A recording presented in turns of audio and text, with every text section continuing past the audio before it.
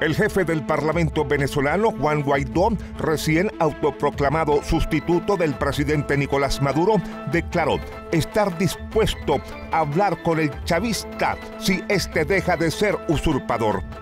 En su primera comparecencia pública desde que asumió las competencias del Ejecutivo, llamó a una movilización la próxima semana. Hoy se programaron concentraciones para demostrar fortaleza y rendir honor y tributo a las víctimas, aludiendo a los 26 fallecidos que han dejado las protestas en una semana. También asambleas populares en los 335 municipios, donde los pobladores entregarán a militares y policías una copia de la ley de amnistía aprobada por la Asamblea Nacional que contempla exculpar a quienes desobedezcan el mandato de Maduro, considerado ilegítimo. Ante miles de personas, Guaidó advirtió que el respaldo de la gente en las calles no se va a desinflar hasta que cese la llamada revolución bolivariana en el poder desde 1999.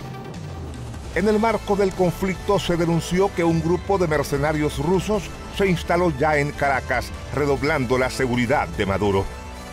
La agencia de noticias Reuters reveló que los especialistas pertenecen a la empresa privada Wagner, organización paramilitar que cumplió misiones similares en Ucrania y Siria, también por ahora con personal activo en países africanos en conflicto. Se estima que 400 rusos ya están al servicio de Maduro.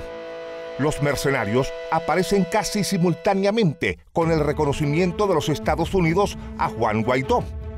El tema Venezuela está siendo tratado hoy en las Naciones Unidas mientras Maduro tuiteó que el régimen no será sometido y que jamás se rendirá. Por su lado, el líder opositor en la misma vía aseguró que se sigue avanzando con la Unión Europea por reconocimiento y apoyo declarado el gobierno de Pedro Sánchez a su favor. Roy Arturs, HCH.